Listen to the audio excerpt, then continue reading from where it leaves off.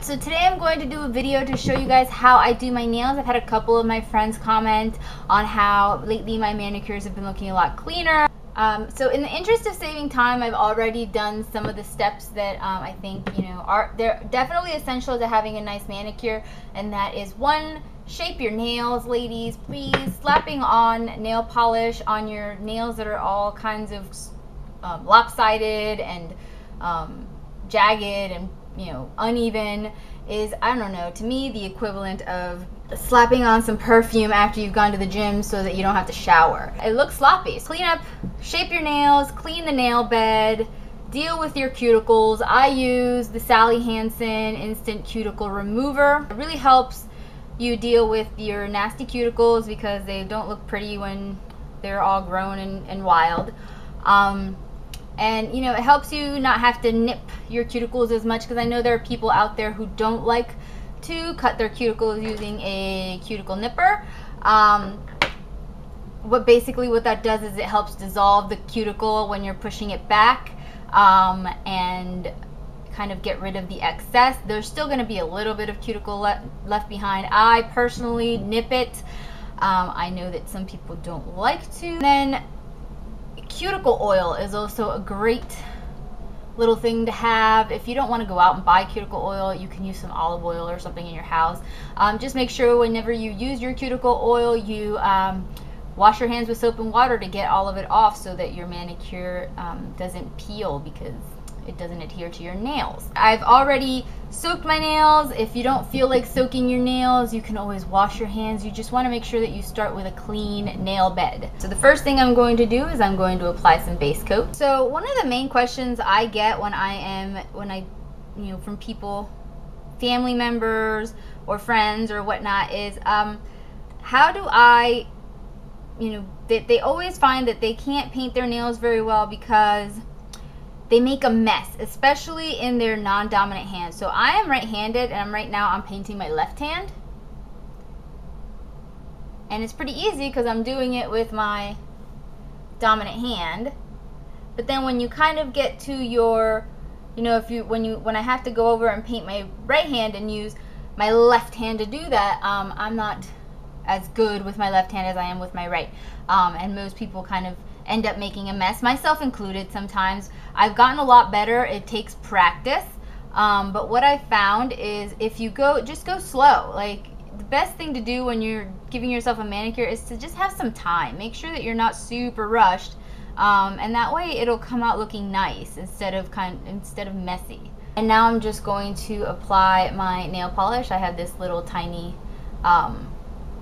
travel size one from Fresh Press, and it is called Power Plum. So like I said, the best way to make sure that you get a nice manicure that looks clean is just to take your time doing it. So, and apply your coats, apply thinner coats. It's going to be better to build up a few really thin coats than do one really thick one that will peel or chip faster. And try to get the edge of your nail too, so that it kind of seals the nail polish in. That helps it last a little bit longer. And I got a little bit on my finger, but that's okay because we are going to fix it later. So basically just do that to all of your nails. Don't try to get it perfect on the first try. Just save it for the end to just clean up. And try not to go all the way down on your fingernail until you need to. That way you don't have as much nail polish on the brush, and you're less likely to make a mess down by your cuticle. So I start just maybe a little bit higher than the very edge of the bed of my nail.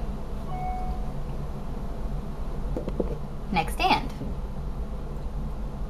Alright, so I'm definitely going to go slower on this hand because I am right-handed and I'm painting my nail with my left hand, so it can get a little tricky.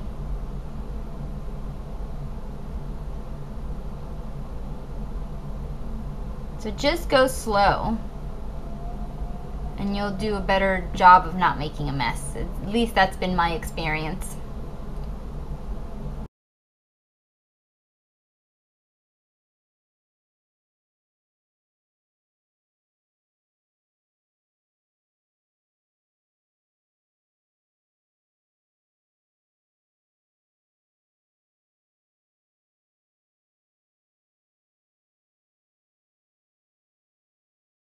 So now I'm going to do a fast drying top coat. I'm using China Glaze Fast Forward.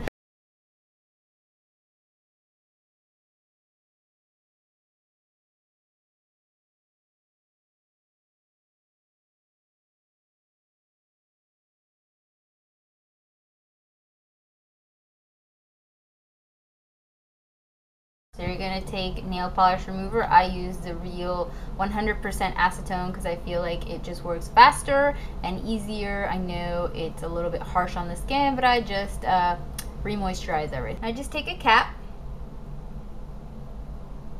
Oops, and pour a little bit. I poured a little bit too much, but I just pour a little bit in the cap. And I take a brush. Now, you don't have to go out and buy a nail brush. This is a brush from e.l.f. This is actually their eyeshadow brush from their $1 line that I use. And I kind of, it's the edge is nice and pointy and can get flat with it, so it can get really right into those corners. But if you feel, for example, that this might be a big brush that you might get clumsy with and then mess up the rest of your polish, you can also use a eyeliner brush. This one is from e.l.f.'s $1 line as well. I just never used it because I wasn't crazy about it, but now I use it for my nails. And that can also get right into the edges of your nails to clean up nail polish messes without necessarily messing up the rest of your nail. So then I just dip the brush in the nail polish remover and I just go around my nails to clean up anywhere where I may have just, you know, colored outside of the lines.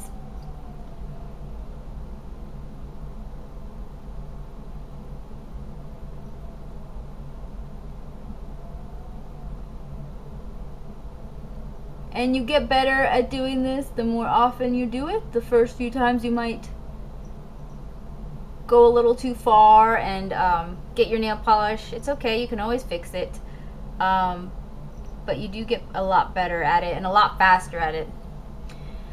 The same advice that I would give for painting your nails with your non-dominant hand is the same advice I would give for cleaning up, and that is to just go slow so that you can control where you're applying the acetone and not totally messing up your nail.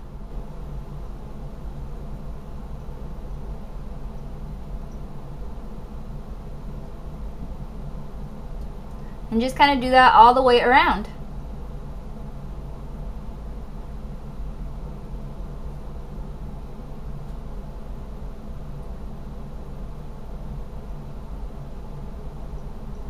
Alright, I'm going to use the other brush to do my other hand just so you can see it. You don't necessarily need both brushes, but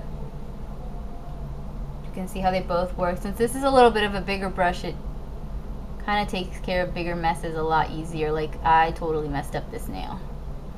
This thumb, I painted everywhere.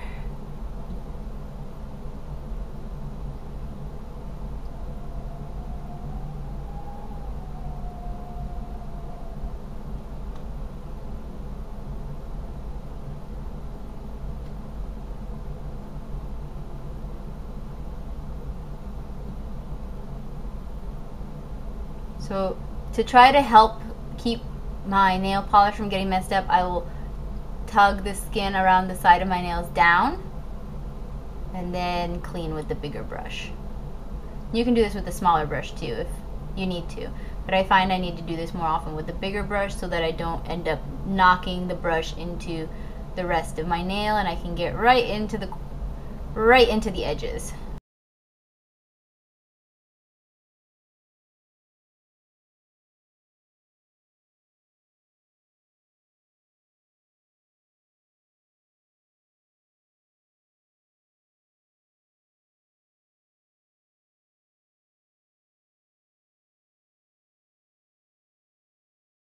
Now, if you don't have brushes and you don't want to go out and buy any, although I think that these are a cheaper solution than what I'm about to present, you can also use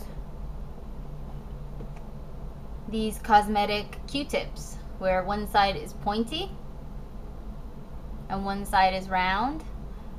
I love these because you can use them for eyeliner, you can use them to apply just about anything, even eyeshadow with these.